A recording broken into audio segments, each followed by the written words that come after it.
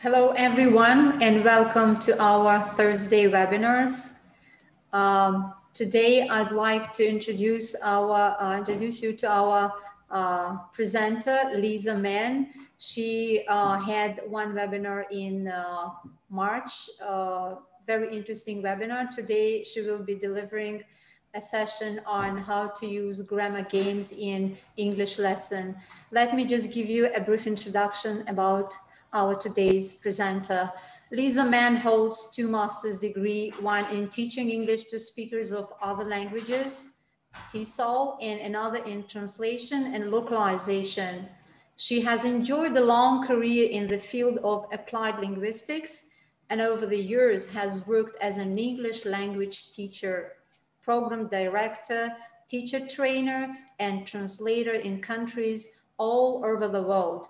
During her time in Peru, she worked with the Ministry of Education to develop the national curriculum for English for adult basic education under the country's English Gateway to the World initiative, and helped to create a cascading peer-to-peer teacher training program for English language teachers. On the other side of the world, in Uzbekistan, she served as an instructor and interim academic coordinator for Webster University's newly established MA TESOL program in Tashkent. She has worked as an English language specialist twice in Tajikistan to provide professional development workshops to university and secondary school English language instructors. She currently works as a training consultant, translator, translation professor, and editor in Spain. Thank you very much, Lisa.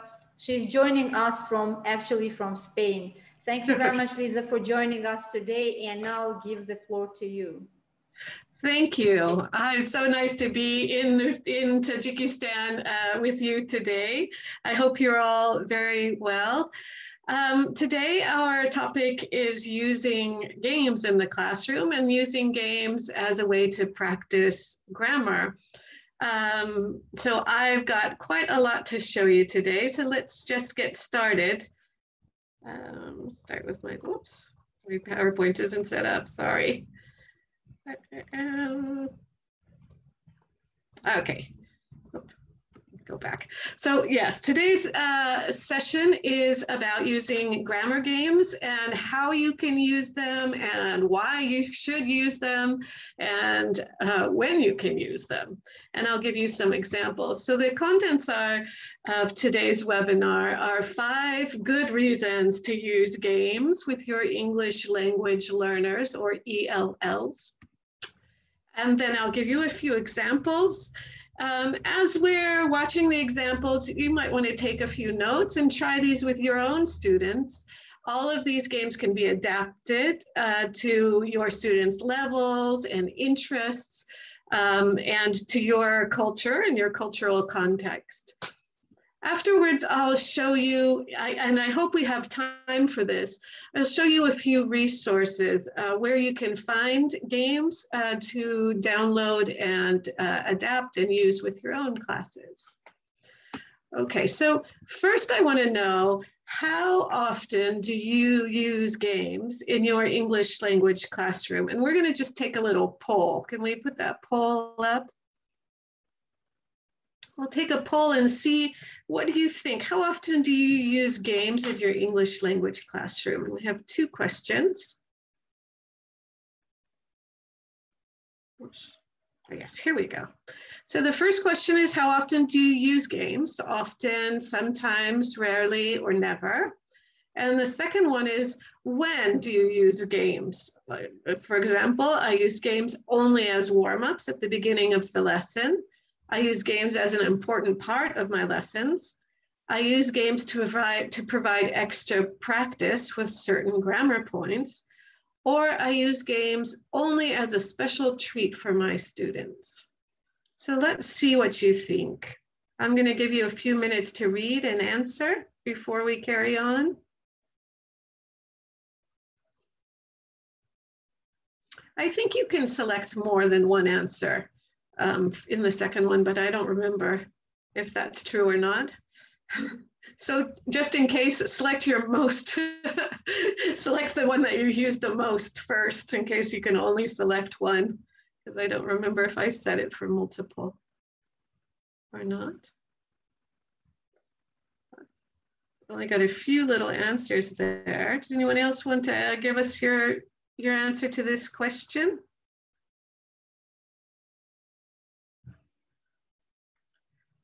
We've only got 3 out of 7. 4 people haven't voted. Let's see, just wait 1 second more. There we go. There's another person. Thank you for voting. Good.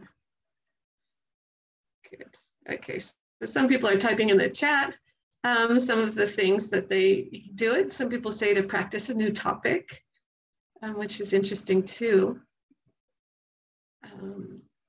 To provide extra practice. Good, with certain grammar points. Great. Okay, so let's just see. We've got about 50% of our attendance. Someone says they use games in every class. Well, that's interesting, and that's good too. We'll see in a moment some of the advantages of using games. But let's now look at our answers that we've got here in our webinar directly with our Zoom participants. And you can see most of you often use games in the classroom, and most of you say is an important part of your lessons. Some people say only as a warm-up at the beginning of the lesson, and nobody said only as a special treat for my students. And I think that's something that's changing these days. It used to be that a game was like a really special treat, like before we went on our summer vacation or something like that. But now I think most people recognize that games have a place in the classroom, that they have pedagogical benefits and advantages. So let's just look at that. So why should you use games with your English language learners? And should we use them at all? And why or why not? Can you guys type in the chat why you think games are a good addition to your regular lessons, or why you think they are not a good addition? Just give me your opinion in the chat box. What do you think?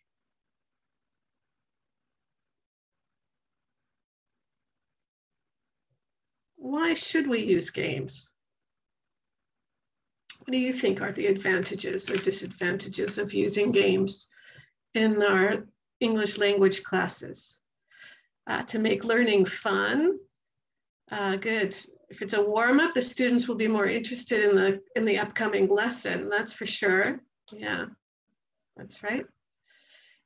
Our games, as my last webinar was about using games as warm-ups, and warm-up also just raises the energy, makes everybody feel happy and ready to go and motivated. Good.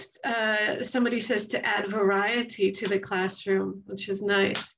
And another person says to make students more interested in the topic and the lesson. Those are all really good answers. Let's look at my 5. Adriana Barba says, students learn without realizing it, and they have a good time. And that's so true. That's absolutely right. They're practicing without even really knowing that they're consolidating their knowledge and experimenting with the language. You learn without noticing it because you're having fun. So let's look at 5 reasons I have in this webinar for using games with your English language learners. Now, I had a hard time choosing only 5 because for me there are so many reasons to use games with in your English class. Well, the first one, and you mentioned this as well, is that games help your learners feel more comfortable and less nervous. And this has, research has shown that this has a positive effect on language learning. If your students aren't nervous about speaking, then they they will speak more. If they're shy and they feel like you're judging them all the time, then they won't, we say, come out of their shell, and they'll just sort of hold back. And as we know, they need to practice in order to improve. Practice makes perfect, right? Using games also encourages learners to take risks and experiment with the language, which is also an important part of language learning. And again, they can do this in a sort of a safe environment with just their peers around them while they're having fun. And that is a positive aspect of games for language learning. It also provides, and this is really important, opportunities for learner-initiated interaction.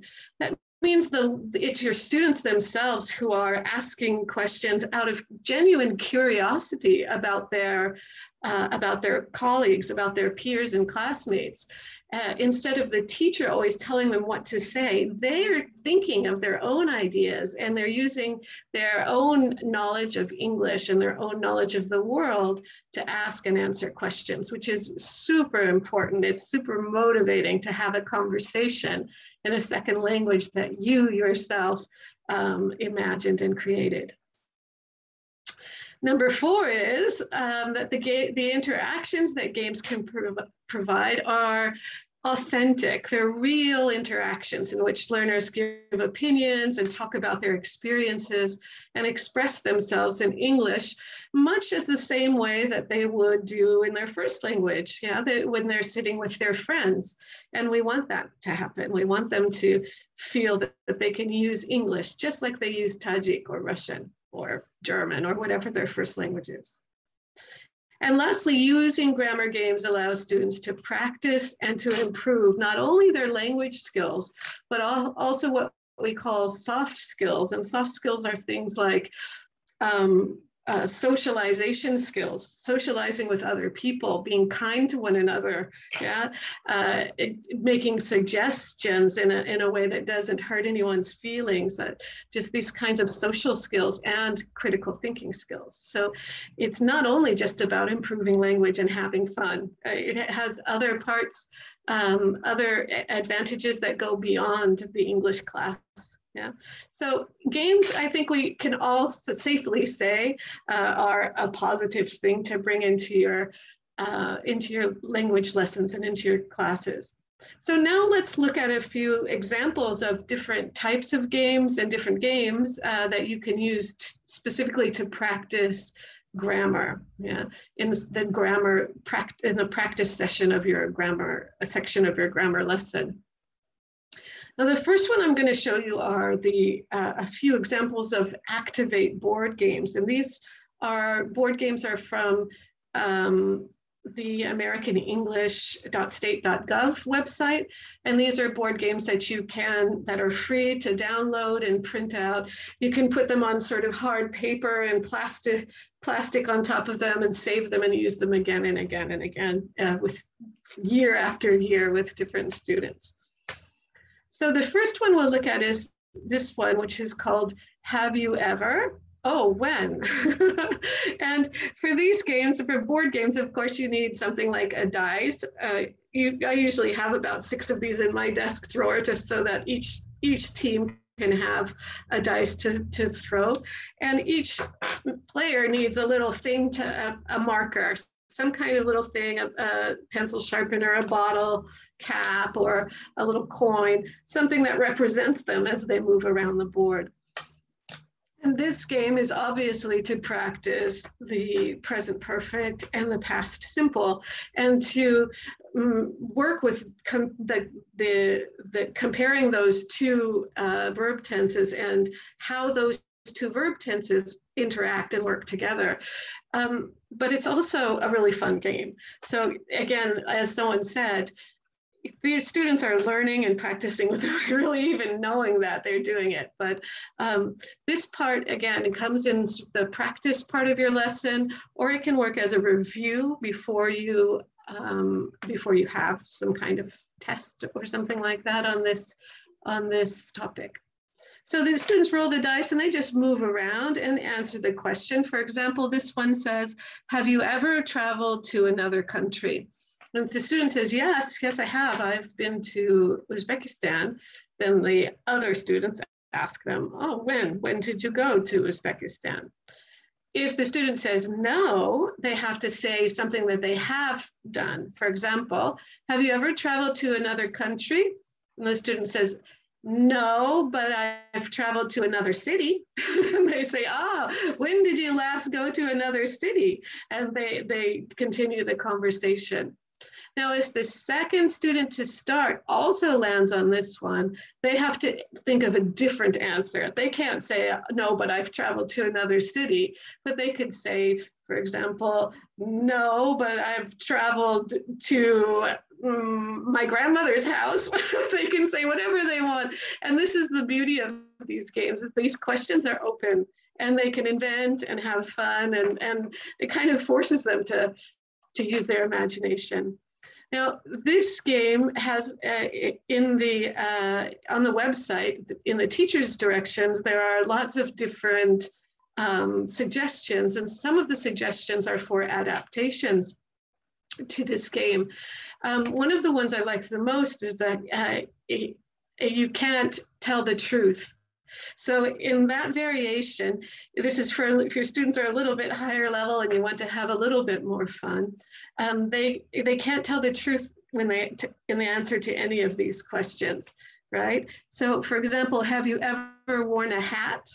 No, I've never worn a hat, but I've worn gloves. So they can never tell the truth in these. And they say, oh, when did you last wear gloves? And they have to really invent and pull from their English knowledge to play that game and to play it with that adaptation, which I think is really lovely.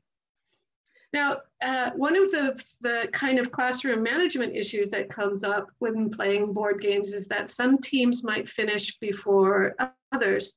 But with these games, you can go back and say, okay, you're finished now. I want you to just have a small conversation about all of the questions that you didn't answer during the game. And that'll give them something else to do while we're waiting for slower groups to finish. You could also go back and say, okay, now I want you to answer all of those same questions, but this time you can't tell the truth. So bringing in that adaptation to extend the task for early finishers. I think these games are lovely. They're beautiful, and you can have them printed on sort of A3 paper. So they're quite big, and again, plasticized, so you use them again and again and again. This is another one of these Activate games, and this one's a little bit easier topic. This is just, oops, what happened? Sorry. This is just to practice the present simple, what someone does. And in this game, they have to say, they have to say 3 things that people do in these different places, yeah? So they could say, for example, someone at the beach swims, lies in the sand, and reads a book, yeah? And this is practicing the third person, and the teacher is sort of walking around and monitoring and listening for that S. When I worked with my students, in Spain here, my Spanish students could never remember that S on the third person, and we would, all of the students, when they heard someone forget the S, we'd all go at the same time. So if they said they read, I heard someone read, and we'd all go, and they would correct themselves. If it's reads, sleeps, read, watches the waves. Okay, so these games, I'll show you the resource afterwards, are all free to download and to copy. You can use them as much as you want. And they cover lots of different, these are just 2 examples, but lots of different grammar points. And therefore, again, after you've sort of presented the grammar point, you've practiced it a little bit, and now your students are able to have a little fun with the language. Yeah. Okay. Also in the Activate games, you have this empty one, and they give you this one, but you don't really need to download this or print it out. You can ask your students to draw it on a piece of paper just using a ruler and a pen. And with this one, you can create your own one that fits in with whatever grammar point you're teaching in that lesson. For example, if you're teaching comparatives, you could put in each place, for example, 3 things that are bigger than an elephant, or 2 things that are smaller than an apple, or something that is more delicious than ice cream. And then the students have to go and practice those comparatives through the game, which is, again, just a really nice way to practice. You can make these yourself, or you can ask your students to come up with good ideas for these games, which is also just in making the game, they're practicing the language. Yeah. Okay, so those were the Activate. Oh no, there's one more. This is also from Activate, these word bricks. Word bricks are these little squares. A brick is something that you use to build a building, right? So the word bricks are these squares that you can cut out, and you can keep them in envelopes and use them again and again. And they have that in this Activate book, there are just hundreds of words. I think there's something like 200 words per set. So you can cut them out and ask your students to practice sentence making and sentence formation and word order and all kinds of things like that. All of these bricks have 2 sides with related words on them. For example, eat is maybe on one side and ate on the other, or is on one side and are on the other. So your students can practice making sentences, for example, in the present, and then changing them to the past, or changing something in them to compare 2 verb tenses, for example. There are also cards that modify words like an S or an ED or an ING. So you could have change this word play to plays or played or playing using these modifying words, these modifying bricks. There are also blank bricks in the Activate games, and you can use those to fill in with words that you've been working on with your students, or grammar structures that you've been working on, so that your students have to create sentences that really focus in on what you've been teaching them recently. And there are other games that you can use these with. Instead of just making sentences, you can have your students sort them into, for example, put all the verbs in this column and all the adjectives here and all the nouns here. And that can be a race. Yeah, the team that does that the fastest is the winner. And competition is always a nice way to raise people's interest and energy. Or you can ask them who can create the longest sentence out of these words. Yeah? So these are word bricks. Again, I'll show you the resource at the end. Now, here are a few examples of low and no resource games. You don't need to print something out in order to play a game.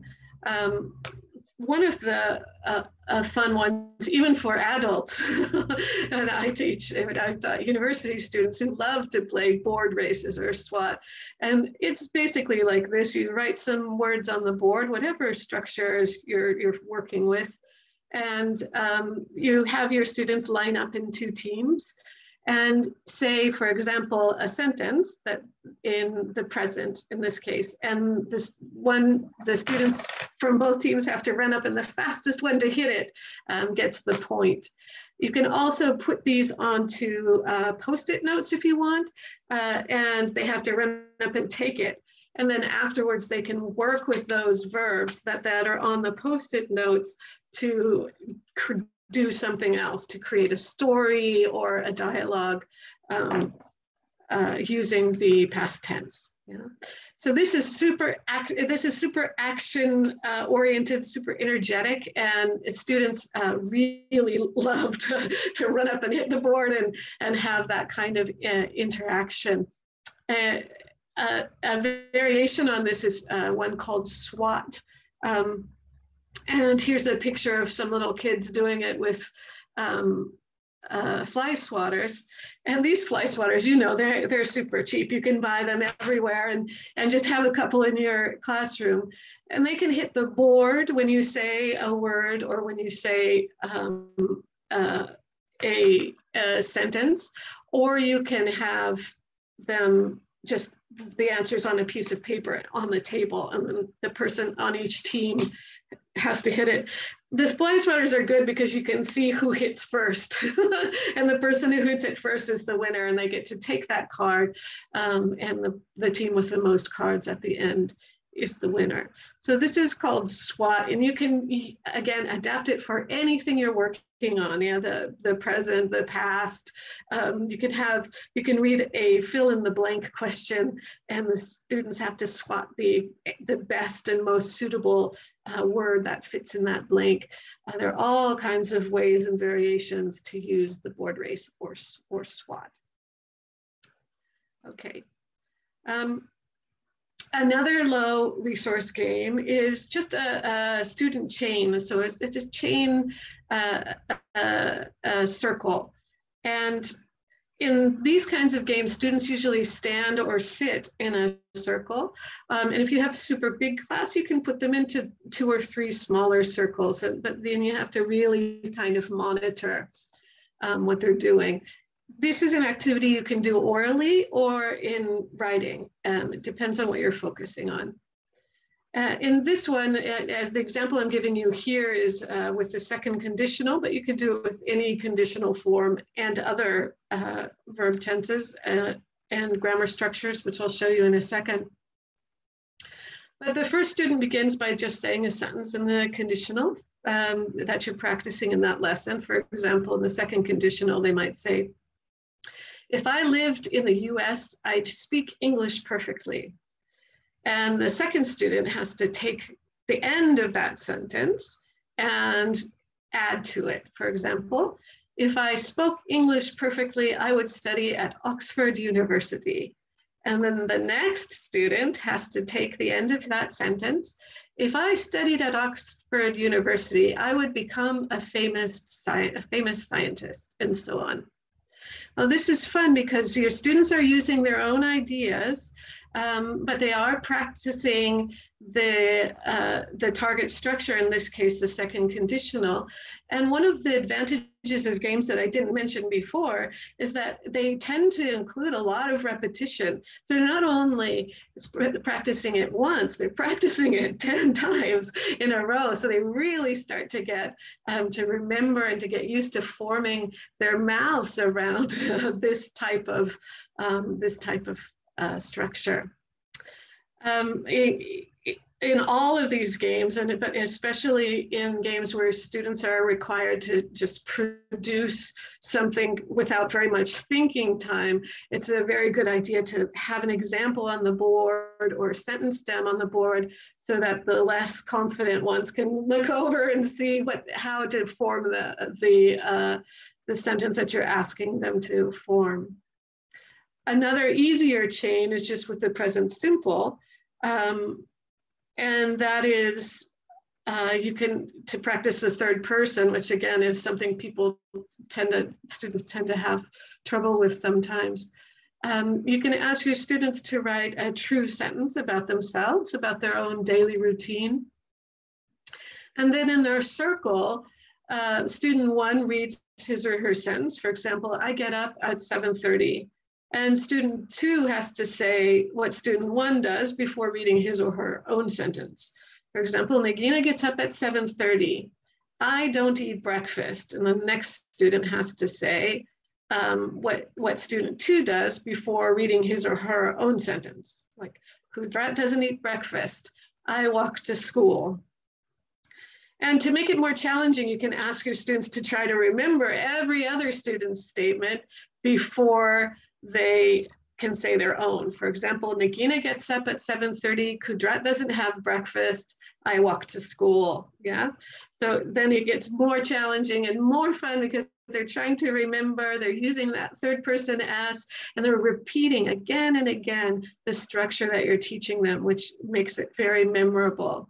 This is also about them, and everybody likes to talk about themselves. Yeah, that's that's an international truth. Everybody likes to say things about themselves. So this makes this very memorable and interesting way to practice.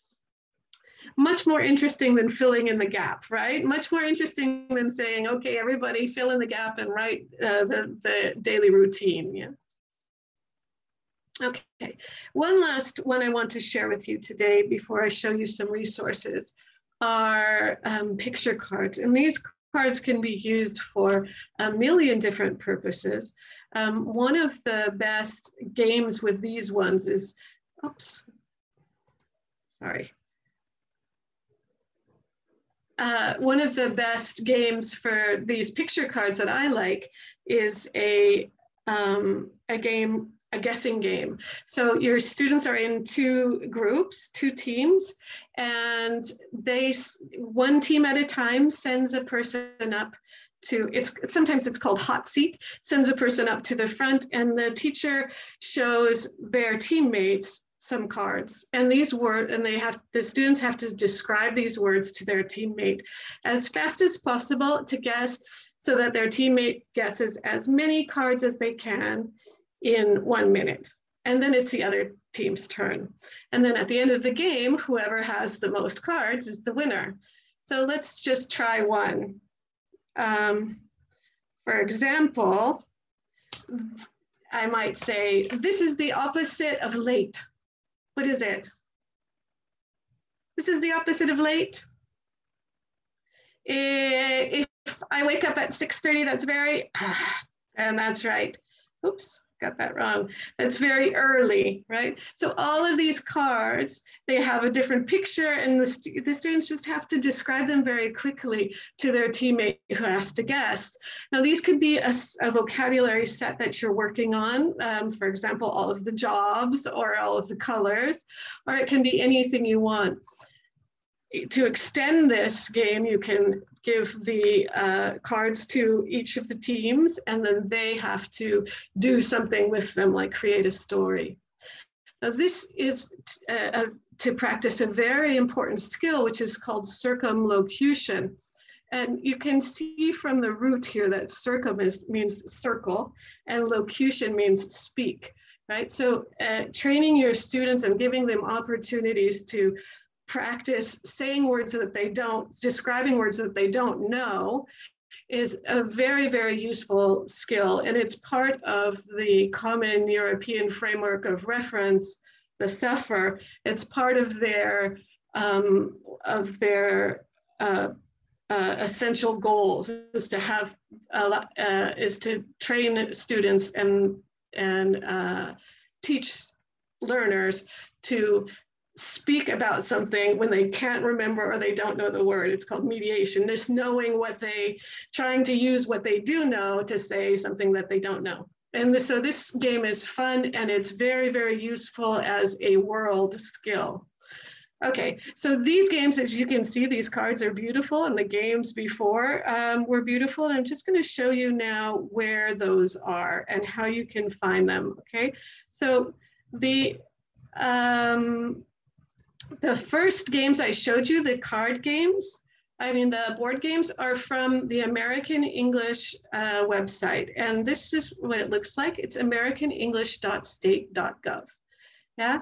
And you can search here it has tons of things here. In resources and programs, you can find lots of different things. Teaching the 4 skills, US culture, music and games, webinars and MOOCs. There's also access to English Teaching Forum, which is a magazine about teaching English. And if you haven't considered ever writing about your experience as an English teacher, you might look at this, because there are ways you can submit your own ideas and your own articles and possibly get published in a major magazine. And wouldn't that be great? So these are Activate games for learning English. These are the board games we saw. And here is the, I just did a search for these, but you can find them on this if you just type in Activate. Here are the games, all of these different games here. And this is published by the Department of State. And each game comes with instructions and the game board, which again, you can download and use for free. So the instructions are very, very useful because they give alternatives. If you think the game is too difficult maybe for your learners, look in the instructions because there might be a way to make it easier or to bump it up if you think it's too easy already. Yeah. So there are great, look at this one, what you might find in the USA, in the ocean, in the jungle, and just really fun ways to get your students talking and relaxing together. Okay, so this is Activate American English. Check it out if you have a chance. There are lots and lots and lots of games that you can get from here to practice different grammar structures and vocabulary. Okay, another one, the cards that I showed you are from a website called SEN Teacher. And SEN stands for Special Educational Needs. So this website was designed for people who teach students with, for example, with autism or with intellectual disabilities or with attention deficit disorder. But the materials are so beautiful. I use them a lot in my own classes. So in SEN Teacher, you look for them here where it says printables. So this is senteacher.org. And for our purposes, we want to click on literacy. Yeah.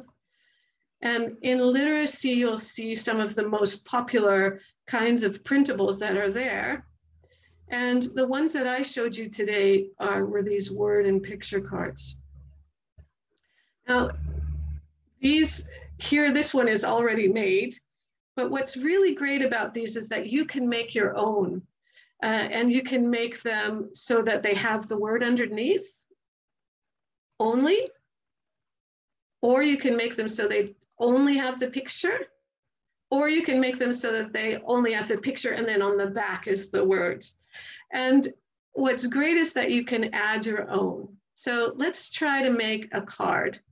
So think, if you can, tell me something that your work, a vocabulary word that maybe your students are working with now at the moment. Just tell me any word and type it into the chat.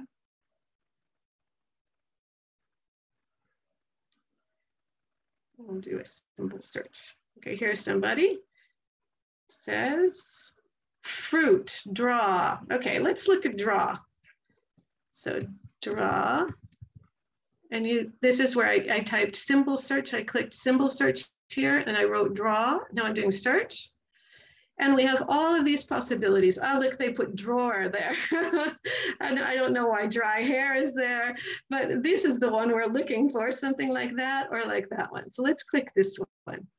So now we've made this card and we can put the word next to it and then just click save. And we've made a card. It's taking a second because my internet connection is slow. There it is. And again, we can click here. So it's just the picture. If you're trying to test your students on verbs, again, that was just clicking on add card and then symbol search. And it can be really kind of complex things like embarrassed, for example. If you're teaching words about feelings and emotion. And look, there's a little girl who looks embarrassed, and you can put that word there and save it. And then again, you can write the text under the pictures if they need that support or not, if you think they can guess without that. And then you just go to print preview here, and you get a PDF like this, and you just download it, download PDF to your computer and print it out. Yeah, so you can print it and again, plasticize it, use it again and again for many, many different lessons. These cards you can use for that circumlocution game that I showed you, or you can use them for other kinds of grammar games and vocabulary games in which students have to do something with a cue. Yeah, so you give them a set of animals and they have to talk about a day at the zoo, for example, and use all of those words. Okay, so that is all I have for you. No, I don't. I have some considerations, a few more things before we say goodbye, and that is some considerations in the classroom when you are using games. Some things you should probably think about. So let me just go to the end here. Yes. Okay, so remember that games are fun, but they should fit in with your lesson and your course objectives. They're fun, but they aren't only fun. And if you don't have a game that fits in with what you're teaching that day, then maybe you shouldn't do a game, right? So it has to sort of fit in and work towards what your lesson purpose is and your lesson objective is. And group work is a key part of lots of games, and groups of 3 to 4 students are the best. If you have larger groups, you sort of give your students permission to not pay attention while somebody else is talking, right? And there's a little bit too much downtime between turns. So 3 or 4 students in a group, and just spread them out and go walk around and monitor and listen and make sure everyone's on task. The vocabulary and structures needed to play the game should be familiar to the students. So you wouldn't want to play have you ever, oh yeah, when your students have never studied the present perfect or the past or the difference between them. That's a game to practice those things, and that's what it should be used for. Although some games require your students to produce just a word or just a sentence, it should always connect back to some kind of communicative purpose in a follow-up activity, for example. Like when I showed you those pictures of the animals there, if you give your students a set of animals, it should connect to some communicative situation in which someone would need to talk about a lot of animals, for example, at the zoo. Right? So it should always connect it back to something sort of realistic that you could imagine your students saying in real life. Also consider that games are fun and students get loud and the class can get very noisy when you're playing games. So you have to be prepared for that and have some kind of cue, some kind of signal that means lower the volume. And that is often some kind of nonverbal cue, like flicking the lights a few times or holding up your hand, just so that the classroom remains at a relatively calm level of volume. And lastly, give your learners the freedom to experiment and to use the language in fun interactions with their peers, and try not to intervene too much. As I say, if walking around and monitoring and you want to write down errors that you hear with the target structure and then go over them afterwards on the board, that's probably the best way rather than interrupting their fun. Okay. So here are the links for those resources I showed you. They activate games for American English. They are I couldn't find any one author for those games. I believe that they are compilation of many different teachers' efforts, and they're published by the State Department, and Send Teacher, of course, is where I showed you the cards. And that's all I have. Do you have any questions for me or ideas or thoughts? If you hear me clap one, somebody is telling me their cue. Thank you very much, Lisa, for the tips and for the games and the resources that you have provided. So we have got a question here. Just teaching grammar and using games while teaching grammar, how we can also foster like the listening skills? Listening skills, that's a good question. I'm trying to think of a game for listening skills. Well, I suppose you could use, the board race game, you could adapt that to a listening game where they have to listen to you read something and then run up to the board when they hear you say a specific word or one of the words that's on the board and grab that down. Yeah. Also songs, although they're not games, but I've seen songs used very effectively in the classroom when students are each given a word they're going to hear in the song. And when the song plays, they have to stand up when they hear their word, which is, it's really fun because they end up standing up and sitting down lots of different times because songs are quite repetitive. Those are both listening games. Yeah, thank you, Lisa. Mirza Sharif is asking, how can we differentiate games, activities for stronger and weaker students in the class? Yeah, differentiating for mixed classes is always difficult. The board games I showed you have some suggestions for how to sort of bump it up or bump it back down a little bit for weaker and stronger students. But you could also, if you are creating your own games, for example, a board game with the template that I showed you, you could make a couple of different versions and put your students into groups based on their ability level. Yeah. And also, and that's an important point too that I forgot to mention in the last slide, is that when you are doing team games, it's good not to put all of the best students in one side and all of the lower level students in the other side, because the one team is certainly going to win and the other team is going to feel really, really bad. So it's a good idea to sort of mix that up. Somebody else? Lisa, how much time do you usually give for the board games? Because students love board racing, sorry. They love the board racing and they just wanted to have more and more. So how much do you usually spend on that? Well, the board race, one of the advantages of the board race is that you control how many questions there are. I usually let one student go one time, right? Like they don't just keep getting to go again and again and again because it just takes too long. So but if you only have 5 or 6 students, you can let them go several times. But I just let, they're in 2 lines and the first 2 students run up and hit. And once they've done it once, then that's it. Yeah, because it can just go on forever and ever. They love it. And again, I said this last time, but you can always say, I'm so glad you love this game. We're going to play it again next week. Now, let's everybody sit down and get back to what we were doing before or move on to our next thing. Yeah.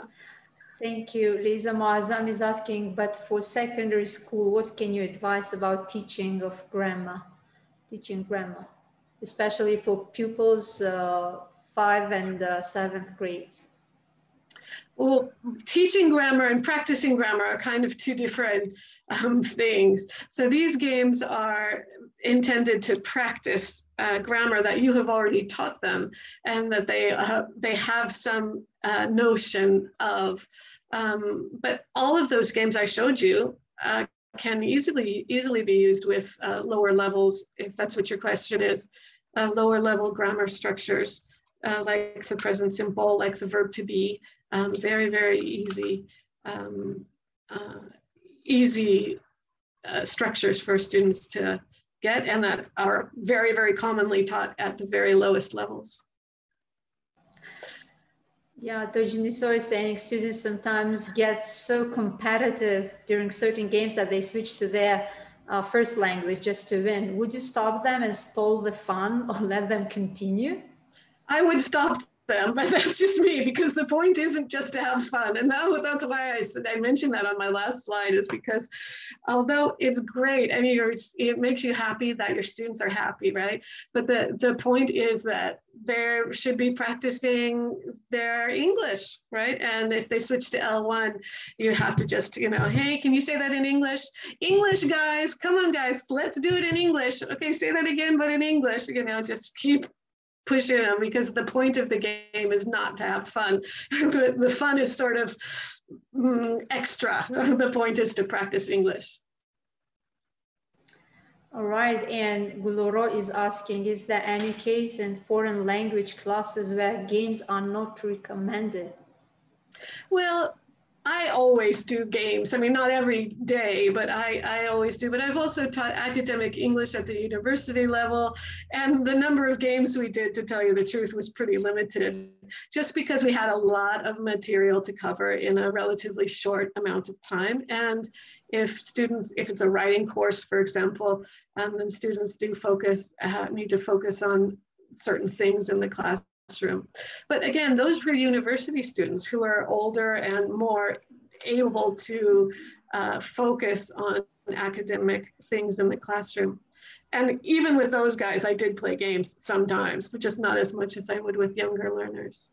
Yeah, so the higher level the students are, the fewer games you play with the students. And again, depends on what the program requires, right? Exactly. And it's not really even the level. I wouldn't say that. I would say it's the age. Yeah, because the students at a younger age need so much more input and so much more influence from us to get motivated about and interested in speaking the language. Whereas students at an older age, they know the advantages of learning English, and that's motivation enough in many cases. I can share my experience that my students who were like doctors, they just love the board racing. Yeah, exactly. Love playing that. Yeah. Game. I know, it's the truth. It's true. When I'm in a class and a teacher does a game with me, I'm in my 50s. I love it. I love games. Everybody does. Who doesn't like to have fun? But the number of games I think you need to do depends on on who your students are and what their needs are and what your course needs are and what your curriculum dictates. Yeah, Azam John is asking, what kind of games can we use for adults? For example, journalists. English for specific purposes, like, journalists. Yeah. All of those games, I think, especially the ones where you can sort of make them yourself.